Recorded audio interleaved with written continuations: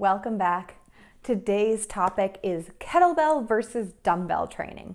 So as you probably know by now, Kettlebell Emma is all about kettlebells, but you might be wondering why. And it wasn't just an arbitrary choice. And you might more specifically be wondering, why should I pick kettlebells instead of dumbbells? So at the end of the day, they are both weights that are commonly found in all gyms and can be used for a myriad of similar movements. So why pick one or the other? First, let's start with the obvious differences. Physically, they look different. You can see what they look like right here. The kettlebell is round and the dumbbell is rectangular. Basically, the kettlebell has a weight hanging in the middle of it and the dumbbell has the weights fixed on the sides. They also have different handle placement. So the kettlebell has this hook grip handle that is above the weight, and it allows for a one and a two-handed grip. The dumbbell, on the other hand, only has a short handle in the middle between the two weights, and it only has room for one hand. The third way they are different is the construction. This doesn't really apply to the use of it, but if you're making an investment, it's good to know. A real kettlebell is a solid piece of cast iron, and they will literally outlive you. It might get rusty, but it will be there long after you are. Gory, but true. A dumbbell, on the other hand, while they can be good, have solid construction, they're usually a combination of metal and rubber, and over time that rubber does start to break down and chip off. Just not as much of a long-term investment if you are really harsh on your weights. So what does this mean for you as you're reaching for a piece of equipment? Well, there are 5 major differences between kettlebells and dumbbells that I'm going to talk about today. The first difference is the variety. So there are way more exercises that you can do with kettlebells than dumbbells. Every single dumbbell exercise can be done with a kettlebell. So for starters, squats, deadlifts, lunges, presses, curls, extensions, all of those kind of grinding strength movements where you would just hold those dumbbells down by your sides or hold them up in front of you. You could do them all with both dumbbells and kettlebells. But then you have a whole selection of kettlebell-specific exercises, such as the kettlebell swing, the kettlebell clean, the kettlebell snatch, the push press, the clean and jerk. We'll get into this a little more later, but there are actually a whole group of specific exercises that were created only to be done with the kettlebell. So you really unlock an entire vault of exercise that way. And in addition to there just being more exercises, it is the kettlebell is a more dynamic tool because you can hold it in one or two hands. So there's pretty much only one way you can hold a dumbbell. You get it by the middle handle and you hold on to it. But there are 4 ways you can hold a kettlebell. You can hold it in a front rack where it's sitting behind your wrist up here. You can hold it in a goblet rack where you're holding it between both of your hands. And then you can have it in front of you in a suitcase grip with just one hand, or you can hold on to it with both hands. So this dynamic grip just allows for more exercises and more exercise variation. My second reason for why kettlebells are better than dumbbells and a big difference is that you just don't need as many kettlebells. So as I mentioned, you can hold that kettlebell in a lot of ways, and that the variety of grips are going to challenge your muscles in different ways. This means that one weight can feel very different depending on how you hold it. So if I'm going to hold a weight in 2 hands in a goblet rack, that feels a lot lighter than holding one in a front rack, right? Because both of my hands are doing the work. So I can immediately get twice as much use out of it that way. But then what the front rack is going to challenge my arms more, the goblet rack is going to challenge my core more, and just at the end of the day, you're going to get way more mileage out of one kettlebell than you would out of a similar weight dumbbell. So for example, I only owned a 35-pound kettlebell for years. I mean like 2 or 3 years. Pretty much right until quarantine, I only had one kettlebell at home. And with that weight, I was able to do all of these exercises. The double-handed swing. This means this weight was kind of light for me, so I could use these swings for cardio by doing 20 or more per set. Then I could do single arm swings to work on my swing form. I would focus on fewer reps and improve my strength. I could do single arm cleans, which is a serious glute and arm workout as well as a kettlebell skill. Could work on goblet cleans, and this is where you pick them up with 2 hands. And because this was a lighter weight for me, I could go for more reps and therefore get more cardio and conditioning. I can work on the kettlebell specific skill, the snatch, which focuses on tons of strength and power. And I was able to do that with this 35-pound bell because I was working on my single arm swings and cleans, and that's a progression. I can use it for the push press. This weight's a little heavy, 35 pounds is a little heavy for me just to grind straight up in a strict press, but the push press uses the legs a little bit, so I'm able to use my 35 for push presses.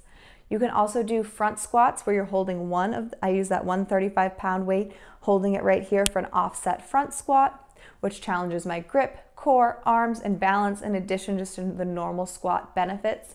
I can use it for suitcase lunges, front rack lunges, all sorts of different lunging exercises which create different challenges depending on how I'm holding the weight.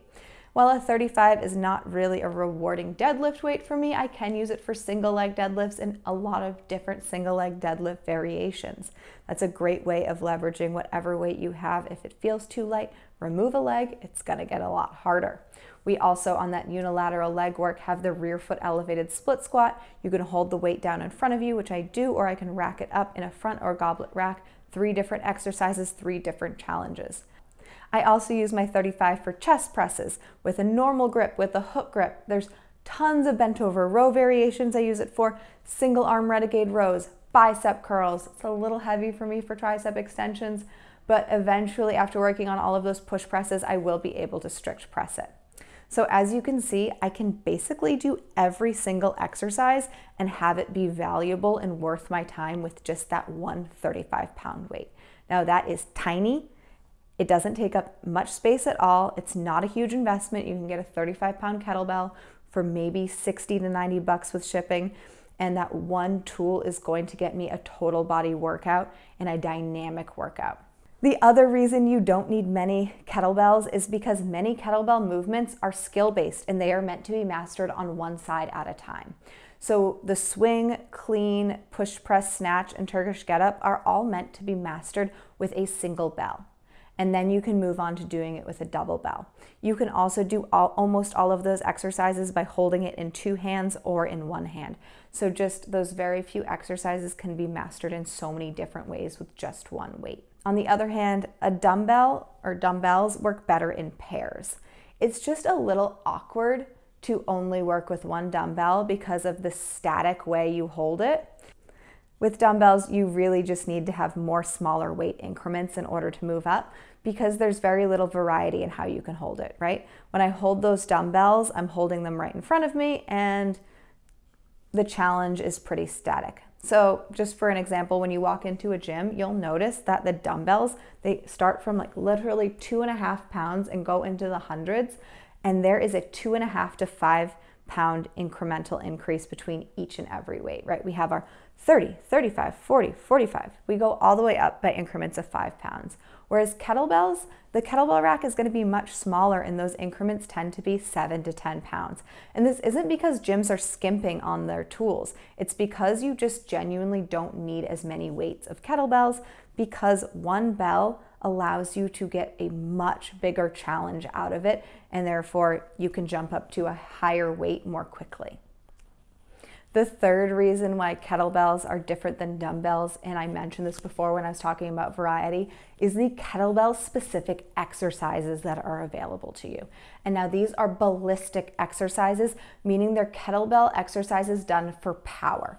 They are literally happening at a higher velocity than a normal grinding exercise for strength, and therefore you need the specifically shaped kettlebell handle in order to grip it and be able to move quickly to get through these exercises. So those ballistic exercises are the kettlebell swing, the kettlebell clean and jerk, the kettlebell clean and push press, and the kettlebell snatch. So let's take the swing for example. I can swing my 79-pound bell because I can wrap my hands around the handle. So when I go to hike and project that bell, I'm actually using momentum from my hips to fling the bell out in front of me. And it's that very firm hook grip I have on the handle that prevents the bell from just flying forward and then thumping down on the floor. Now, as with all kettlebell exercises, people have created a dumbbell version of it. When you do a dumbbell swing, what they do is they hold on to the weighted end of the bell by grabbing onto that rubber bit and getting your fingertips around it. And your fingertips are really what is holding that kettlebell in place. So just for an experiment, I picked up my 25-pound dumbbell and tried to do dumbbell swings, and it started to slip after just a few. There's no way I could do a 79-pound or 80-pound dumbbell swing. That just wouldn't happen. So that kettlebell handle allows you to hold onto the kettlebell tightly and move faster for a higher number of reps, ultimately improving your power output and your cardiac output. You can just get so much more out of those exercises and move way quicker and get more. They're just more beneficial. Fourth reason that kettlebells are better, this wasn't really a why kettlebells are better than dumbbells video, but the fourth reason why kettlebells are better than dumbbells is they help to improve your core strength and stability. And you've probably heard it before that kettlebells are good for your core, and it's true. The unique shape of the bell immediately demands that you turn your core on while holding it in either the front or the goblet rack. Both racks require the same setup. Before you even pick up that kettlebell, regardless of the rack, you need to set up the same way and engage your core. So you start by standing with a neutral spine. Then you send the bottom of your ribs towards your hip bones, engage your ab wall, send your tailbone towards the floor, and squeeze the glutes. Now the core is on, you pick up or clean your weight, and once it's up, no matter if it's in a front or goblet rack, you need to send your elbows straight down, pull the shoulder blades down the back, squeeze the lats, and now your core is on and you're ready to move. No matter how you're holding the kettlebell, you must be engaging your core in order to properly support it. So it's a bit like the chicken and the egg. You have to have a strong core to use kettlebells, but kettlebells will give you a strong core. Really important to do accessory core stabilization and strengthening work before each workout, but the kettlebell is ultimately going to take all of that core stabilization and strength to the next level. So while you can bring that same awareness to a dumbbell and holding a dumbbell, the heavy weighted ends of a dumbbell make the wrist and the forearms take the brunt of the stabilization. Also, those weights are often resting on the chest or shoulders for stability, and you just lose a lot of the core engagement, or it's not required to perform an exercise properly. So dumbbells they don't give you as much core, and we always want to get the most out of each of our exercises. By demanding that your core be engaged and active in a kettlebell exercise, it's just a more efficient exercise and you're getting more out of it.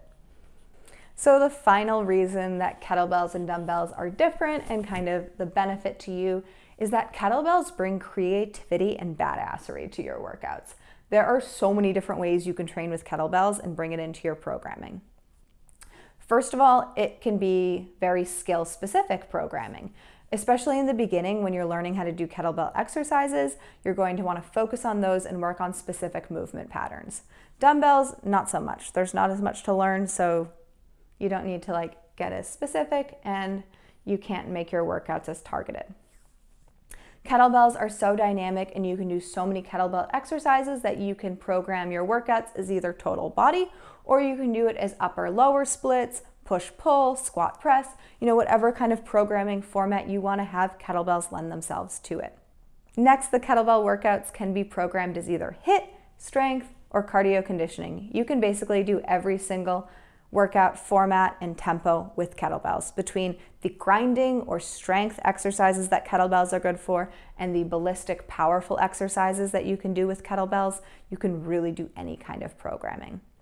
And finally, the last big way you can really be creative with your programming is through kettlebell complexes and flows. Both kettlebell complexes and flows are ways that you string exercises together and you don't put the weight down between the different exercises. So you are literally flowing from one to the other. You can see here with a kettlebell flow that you are doing one repetition of an exercise and going directly into the next. And by flowing from one to the next, you have to have a tool that allows you to change the position of the bell throughout the movement flow. And you can really only do that with a kettlebell. So I hope this list was helpful in understanding the differences between these two tools. In short, dumbbells are a pretty static tool and the kettlebell is a very dynamic one. But the most important thing to note is if you want to learn how to do any kettlebell specific exercises, you should work with a kettlebell coach who is certified in kettlebell training. It is a very technical and very skill-driven way of training. So if you don't have somebody who knows what you're doing, you could easily get hurt. And there's lots of common issues people encounter, like bruised back of the wrists, you know, feeling like they're feeling it in their lower back. And these are things that shouldn't be happening. But if you're not working with somebody who can give you good directions, you'd never know. I learned how to do kettlebells from really wonderful, strong first kettlebell coaches, and I have continued to do years of continuing education. That is how I learned how to bring kettlebell information to you. So if you are interested in getting kettlebell coaching, please check out my website right here. You can see all the different ways I work with people all around the world, virtually and in person, to teach them how to master kettlebells. Good luck, and I hope this list was helpful. And if you haven't already bought any kettlebells, I hope I changed your mind and convinced you to go buy some.